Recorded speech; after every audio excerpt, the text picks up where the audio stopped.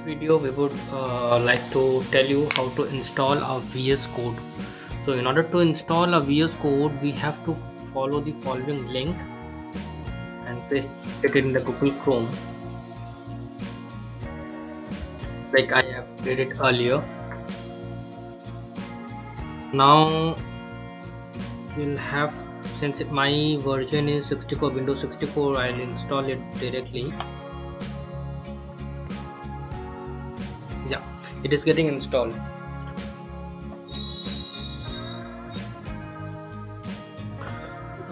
Okay, now we have installed the Visual Studio Code in our system. So there are many platforms for creation of SAP UI5 application. Like earlier we use Eclipse or say WebID, or now we are using Business Application Studio SAP BAS. Okay, and we can also do the same using the Visual Studio Code. So there are many platforms or tools where we can start up the development for SAP UI5.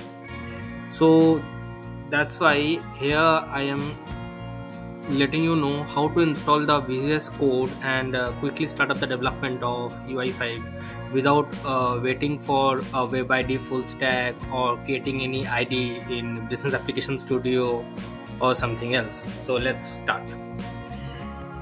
So here we have installed the VS Code. Now we'll have to install the required plugins. So there are certain extensions which we would be downloading for UI5. So let me go to the extension and we'll search SAP UI5.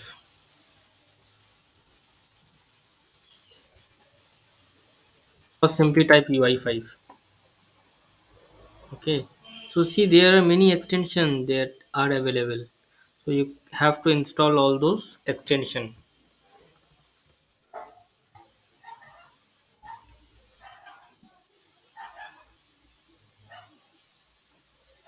Okay, I'm searching. Yeah, like SAP Fiori. It seems that the blue tick. I believe that since I have already installed as a Business Application Studio in the system, so at that point of time, I have already installed all this extension. So that's why uninstall option is coming for me. Otherwise, I would have to install it separately. So you just have to click on the required extension over here and just click on install button, and it would get installed. The moment it gets installed, now you have to go to command palette, okay, from the view, and you will have to search for like Fiori open application generator. Yeah, so these are the templates which you can take for creation of SAP UFF application. You don't have to do codings from the scratch, like creation of each and every file like controller, view, or index or HTML file. There are many files which are required for running an applications. But if you are choosing this template, pre-generated code will appear for you, and you have to do a little bit of coding from the UI end, and will run the application very quickly. So let's start once. So we'll select like there in the application type we have SAP Fiori elements or SAP UI5 freestyle. So for my first video, I would like to select SAP UI5 freestyle. And as you can see, it has worklist application, SAP Fiori list detail, SAP UI5 application. So I have chosen SAP UI5 freestyle. As you can see on my selection, there are few predefined templates that are auto populated over here. One is worklist kind of application, another is list detail application, another is SAP UI5 application. So these are like, if you select any of the template based upon your business requirement, it would generate you a predefined template for your development ease. Okay, now if you are choosing suppose SAP UFI application, then it would create you some empty files of views and controllers where you have to write your own logic, business logic, and the respective layout you have to design. But if you are suppose selecting work list application or a list detail, some predefined code will get auto generated. And creation of a SAP UFO application with selection of these templates like a Fiori, if you chosen Fiori elements or from a freestyle, is very much easy, and your application gets ready within a few seconds basically. So let me choose SAP Worklist application for you as of now, and click on the next button. So it would ask me for a data source. I'll so here I'll choose the connect to an auditor service from the data source and put a URL. This URL is of Northwind URL. If I show you in Google Chrome, uh, okay. So this is a Northwind URL which is freely exposed. Okay, we can make use of it by for running our application. It requires no authentication. Okay, like if we do dollar metadata, it will load all the metadata information for this OData service. We'll make use of this Northwind in this application for showing you. So till then it is rendering. Yeah, it is got rendered. So see, there are categories, there are customers, there are employees. Okay, so let us check. Okay, there are order ID and product ID. So there is some kind of a relationship between employees to employees, order to employee. There is a, I can see there is some relation, navigation is happening. So let us check that. Okay, we can do this directly from here also. Okay, let me click on the next button. Yeah, it is asking me the object collection. So suppose we'll give order or employee. Suppose employee, if we can see employee E. See, employees is there. So collection key, employee ID. As you can see, employee ID is the primary key over here. Where it is here. Employee ID is the property key. That's why, and we have to choose the object ID. So these properties will get populated over here. So we'll again choose employee ID over here. Okay, and it can be object number, reports to, and object measure, that is object unit of measure. Okay, let me click none over here and again click on the next button. Now it would, these are auto populated. Okay, if we want we can change it for us. Suppose there is a namespace it is asking, so I may give like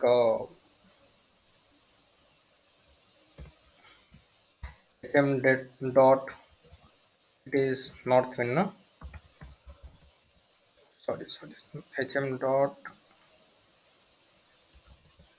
srv dot Northwind. This is my application namespace. uh,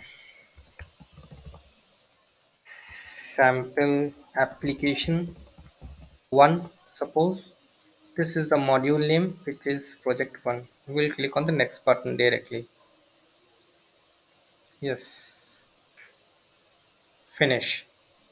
And now we will see that my application got auto populated over here in the project section. Over here it would load the required dependencies which is required for this application as well. There are certain node modules which will also get installed parallelly. All this background process will be handled by this Visual Studio Code, and we don't have to do it ourselves. Okay, so if I can see, this application got generated. See, there is a controller, there is view, IRTN file, local services, models, everything got created automatically, and we don't have to do anything. So without wasting much more time, see, now the node model got also populated. These are node modules are nothing but the dependencies. Okay, See, it is the application status. So you can directly click on preview application from here and start no FLP. So these are basically the command line. You can click, you can directly write the command over here in the terminal section and your application will get opened up. So if I copy this and paste this in this section, so my application got open in a local port. 8080 is a local port. Okay. See, so I have selected employee ID and table unit number of column title. Okay, let me click over here. So no information is coming, but your application is getting populated, right? So let us try to make some more changes over there. So as you can see, this is the object page and worklist view. Yes, and the worklist view, there are two columns, title and this. So we can add a few more columns over here as well, right? So let us add few more columns. Okay, for which we may take help from here. This is no, this is some separate service. Okay, this is the Northwind service. Okay, fine. Let us add the first name,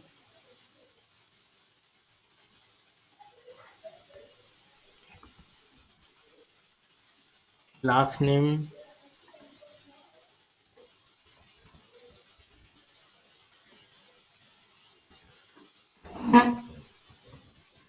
and ID. We'll have to give some kind of ID over here. Okay, ID. Let me check if we don't give ID, is it giving me some error or not? Oh no, I believe it has to be given some ID. Earlier in Web ID, if you don't give any ID, it would work. But in over Business Application Studio and BES ID is mandatory. Otherwise, it would give you some warnings or error. है ना? So why it is giving text class can't have an empty ID. Okay, we'll have to give ID for this too. No issues.